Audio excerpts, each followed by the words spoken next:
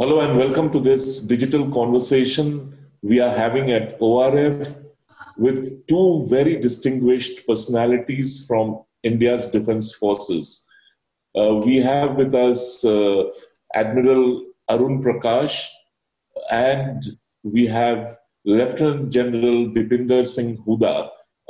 Lieutenant General Hooda he planned and executed the surgical strikes. Welcome to both of you. So, what we thought of discussing is, does the Indian Army, the Indian Navy, the Indian Air Force, basically the defense establishment, have any role in helping India combat the outbreak of COVID-19? We can start with Admiral Prakash. Well, aid to civil power, when requested by the civil administration, is a very important part of the role of the armed forces. So the armed forces are always ready, and humanitarian assistance and disaster relief, all the actions required for it are actually subsumed in the operational training that we do for ourselves. And this was amply proved in 2004 when the Great Asian Tsunami took place. In fact, the Navy went into action without even being prompted by the government of the day. At that point of time, we swung into action within hours. Our ship sailed out, we sent our helicopters, aircraft, and within a matter of hours, we were rendering succor to not only to our own countrymen on the East Coast and in the islands, but also to Sri Lanka, Maldives, and Indonesia. So the role of the armed forces is such that events like humanitarian disasters are almost subsumed within their normal training and equipment and so on. So they are well prepared for it, but the request has to come from the central government. In this case, I thought it would have been an ideal situation to ask the armed forces to at least stand by, because this is nothing short of a war if we are really beset by a huge catastrophe that it promises to be. So one wonders, there must be some good reason why the government is holding back. Sorry to interrupt you. General Hooda, do you think something is missing this time? Not really. Admiral Prakash said that during the Great Tsunami, you did not wait for government orders. You know, it happens in all sort of immediate catastrophic events. So we've had the 2005 earthquake at Uri. We've had the 2016 floods in Jammu Kashmir. I was actually personally involved in both of them. And again, you know, you don't wait for instructions and then you straight away start your immediate rescue and relief operations. And that happens. I think we need to look at this slightly differently about what is happening, the COVID-19 epidemic. And whether you want to immediately pitch the defense forces into relief, or do you want to keep them back as an emergency?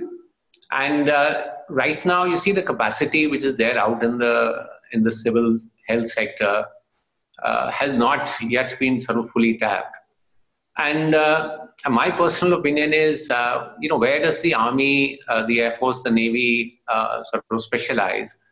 Is in handling emergency situations. So would you like to keep, for example, the field hospitals, which are able to quickly mobilize and go into remote areas, or a contingency where you have an outbreak in areas where public health infrastructure is weak? And do you utilize the Army in those areas, Navy in those areas? Or do you want to utilize that capacity now and immediately? So as Admiral Arun Prakash is saying, I'm sure the Army is on standby. The Army Chief, all the service chiefs have said that they're prepared. But do you want to pitch them into situation immediately and utilize that capacity, or maybe keep it back for emergency, as I said, in some areas where public health facilities are weak? So that's a decision I think we need to take. Pushan, there is a point in this that our health services are not yet stretched to the proverbial breaking point.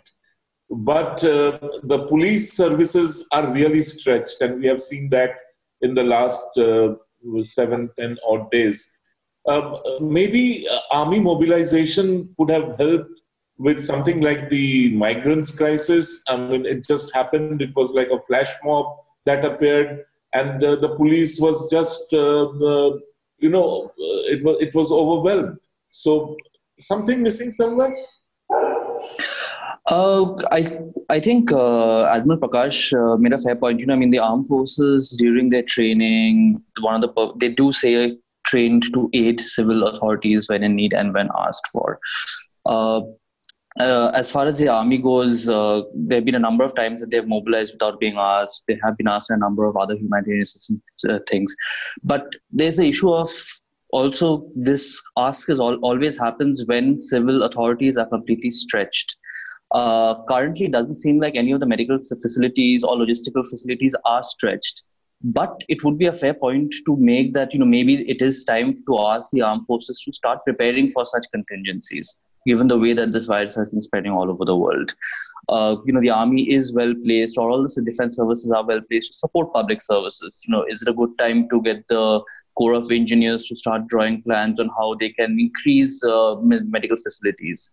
Is it a good time to start asking the Army Medical Corps to start maybe bolstering testing capacity or screening capacity of certain civil hospitals or hotspots that are occurring? So it is a resource that is up to the government to use. But as you said, yes, the lockdown was botched, and maybe, yes, if not the army, at least there are other central paramilitary forces, police forces, which could have been used to aid civil authorities, the police, in helping this lockdown. Admiral Prakash, there is a suggestion that the National Disaster Management Authority of India should not be an entirely civilian authority, that the defense forces should be made a part of it, and a structural inclusion, so that they can also give their inputs, their suggestions, and their drawn from their own experience of handling emergency situations. Would you agree to this inclusion? Yes, I agree completely with the suggestion, because first of all, the NDMA is a policy-making authority. It is not a force. It has under it a NDRF, a force, which is totally police manned and police commanded. It's got 12 battalions for 30 states of all over India. Whereas the army, the armed forces have much greater resources. But I would go a step further back and say, why not include the armed forces at the planning stage? Now, if there is a crisis or an emergency, the armed forces have a process called appreciation of the situation, or a commander's estimate, where you take all factors into account. You visualize what the enemy is likely to do. In this case, it's a pandemic. So what is the worst case scenario that it's going to present to us? And then you work out all the options available to us, and you place these before the government, the administration, as to take your option, what you want to do. Had this process been followed when we foresaw this threat looming over us, perhaps our reaction would have been much better. So I think the armed forces should be included. It's a citizens' army. We belong to the country. And secondly, note, when the first lot of the evacuation many of the evacuation was done with the Indian Air Force, the isolation camps are all organized and manned by the armed forces. One in Manesar, one in Visakhapatnam, one in Bombay. So use the armed forces. They have the skills, they have the resources, they have disciplined manpower, and they are trained to foresee the unforeseen and offer you options for it. General Hooda, so shall we say that it would be a good idea to include the defense forces in the National Disaster Management Authority's structural part, that when they are framing policy, when they are dealing with an emergency situation like the one we are witnessing right now, so the army input or the defense input is constantly there? I completely agree with what Admiral Arun Prakash has said. I think one of the weaknesses is, as he's also pointed out, the joint planning between the NDMA and the assets that they have, NDRF and the military, to me is almost completely missing.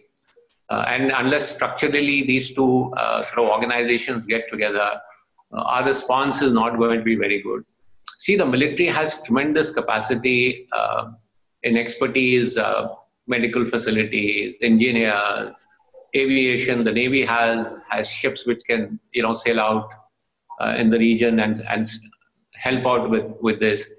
But I have rarely seen joint planning joint policy making being done between the NDMA and the military authorities.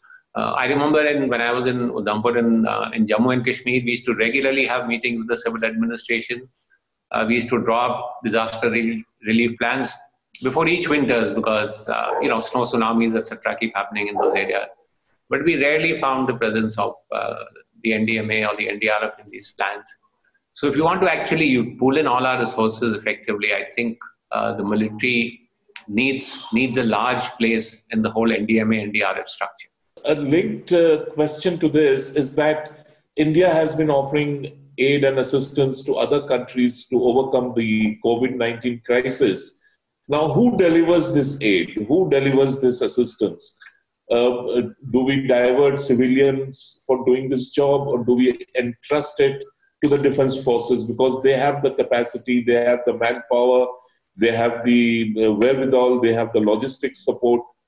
How do we figure it out? As the Admiral in general pointed out, there are huge capacities which exist in the military to mobilize in emergency situations and humanitarian assistance in disaster relief situations. Why is the military an attractive option to deal with such emergencies, domestically and internationally? Firstly, it's a disciplined force. It is generally a self-supporting manpower. When the military goes in, you don't need to worry about, what are the logistics going to be, how are these, 1,000 men, 2,000 men going to sustain themselves. It's a self-contained unit. So the military, in fact, has already, I know the role of the military has not been highlighted so far, but, the first set of evacuations that were done from Wuhan when COVID-19 broke out was done by the Indian Air Force. Yes, a majority of it has been done by the Indian Airlines, but the Indian Air Force has also been doing it. I believe a military team or a naval team has already deployed to the Maldives to render assistance with COVID-19 to a certain degree. If you follow the news every day, in Air Force aviation, naval aviation has been playing a key logistical role in delivering samples, transferring doctors and supplies, in the logistics chain already in support of the initiative that is being taken by the government. But at the bottom of it, the military is extremely well placed to, help project India's image and position as an international and responsible regional player, where it assists, assistance on acceptable grounds to other countries. So it's important politically and economically for India to build those relations by providing aid in the region. And the military is extremely well placed to do it because of the capacities that exist in its engineering corps, medical corps, and even its normal force structures. Admiral Prakash, till now, the government seems to have managed it well. Given the size of the country, the diversity, the distances, plus health being a state subject, and state governments have been trying to coordinate with each other, and all the state governments have been trying to coordinate with the central government. Are you okay with the way things have unfolded till now, or do you think, from a defense perspective, things could have been done differently or even better? Well, there are obviously two viewpoints. One, the optimistic viewpoint is that India has surprised the whole world by not succumbing so rapidly as other countries have. Perhaps we are lucky. Perhaps the temperature, the humidity, maybe our natural resistance will see us through this huge looming catastrophe. But if you look at the worst case scenario, which as a military person I would look at what we call the enemy's worst course of action, most dangerous course of action, and that is, as predicted by some studies, is that from middle of April till end of May, we could have 3 to 5 crore sick people, of which maybe 20 to 30 lakh will require hospitalization, and many will die. I say this with great hesitation, but should this happen, then all this rosy picture that you're painting about everyone coping fine will just collapse overnight. Our medical services will be overwhelmed. So should we wait for that to happen, or should we not prepare for that? If it doesn't happen, we can all go home happily. But if it happens suddenly, our medical personnel, we've not been able to provide them with protective equipment, clothing. Today is the 1st of April. We knew this was coming from January. Masks are in short supply. Ventilators, I believe there are only 70,000. I don't know. So this is a time for emergency measures, and there's a Director General of Armed Forces Medical Services with a huge set of resources at his disposal. Tell him to stand by and move in if required. If not required, hooray. General Hooda, your comments? See, again, what Admiral Arun Prakash is saying is right. We have controlled it, and I think you could give credit to the government for now that they managed to control the situation. Not like in other countries where public health services are completely sort of overwhelmed. But should we sort of rest on our laurels? I think there are huge shortfalls in terms of medical capacity, in terms of medical equipment, even basic things like masks, the requirement of ventilators. I remember reading somewhere that the Punjab Chief Minister, when this whole thing broke out, said in the 22 district hospitals, he has only 26 ventilators. So should we start preparing these on a sort of war footing, relook our all production, sort of facilities to gear up for medical equipment? And of course, I'm aware that at least in the Army, most of the hospitals have set aside some places and some beds for COVID patients, if and that happens. But maybe much greater mobilization would be required in the future. Pushan, this could be slightly contentious, but in our country, the presence of the defense forces, I mean, when I say presence, it means perceptionally present, has a reassuring, calming effect, and which is very important given the manner in which the emergency is unfolding, the situation is unfolding. Do you think it would have been a good idea to sort of have the defense forces out there in public spaces and making people feel assured or reassured that the government is on the top and that it has the situation in command and people need not worry?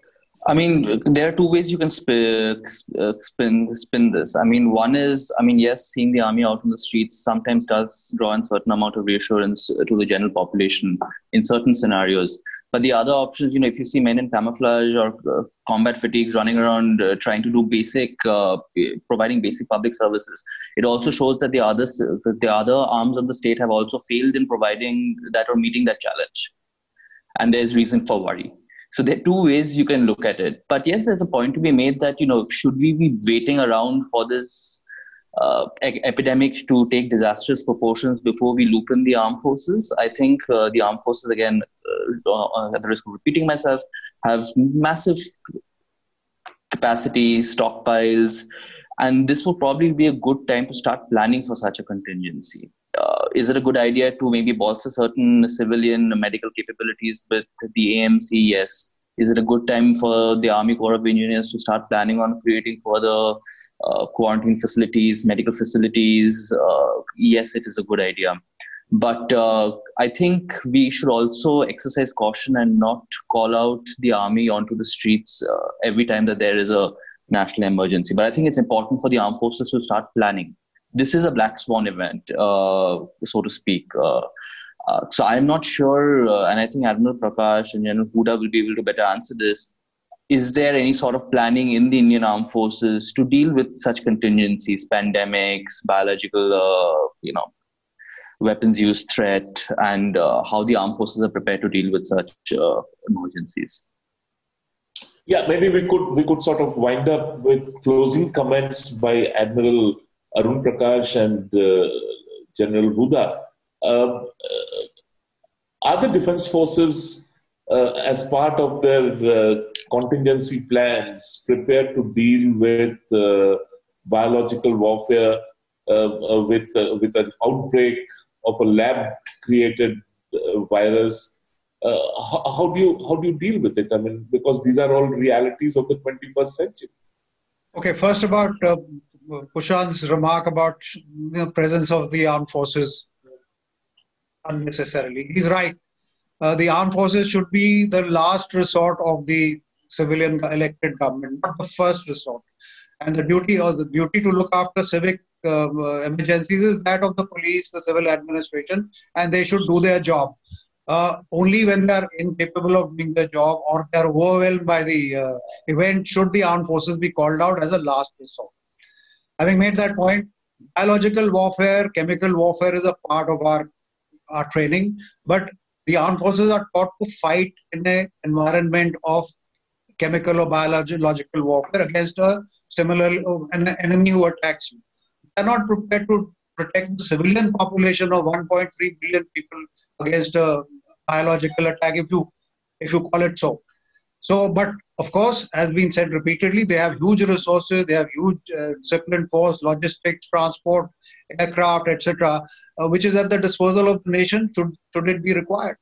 And that's the call is on the civil administration to ask for it. General Hooda, the last 60 seconds to you, sir.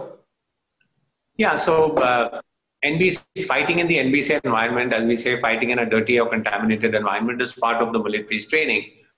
And because of that, you have a fair idea of how to deal with these kind of threats. There is a fair amount of what we call protective equipment also available within the military. We have things like decontamination stations in case people get contaminated. So facilities and a certain amount of infrastructure is available. And sure, if it's a very wide outbreak, obviously the capacity to handle biological epidemics to that extent may not be available. But certainly the expertise is there and certain amount of infrastructure is there. And apart from that, just the capability within the military to be able to handle crisis is enormous. And I think what we need to start maybe doing is, I'm sure the military is being warned of. I know hospitals, the military hospital in Chandigarh here has already called ex-servicemen, military volunteers to come and help out in the hospitals. But I think we need to start creating a certain amount of infrastructure that could be required, say for quarantine camps, for additional hospital beds. Those kind of facilities, I think need to start coming. If they're not used, fine. But suddenly in an emergency, if they're required, then I think if they're already there on ground, it would help a lot. Thank you, everybody. Thank you, Admiral Arun Prakash. Thank you, General Hooda. And of course, Pushan. So we heard views about how the government could gain hugely by involving the defense forces in planning for an ultimate or an eventual emergency over the COVID-19 outbreak. And in any case, that it would be a good idea to relook at the structure of the NDMA and involve the defense forces in the planning stage itself so that everybody is on the same page and no time is wasted in trying to getting the defense forces to activate themselves and get into the act. Thank you once again for your time, and we'll meet again.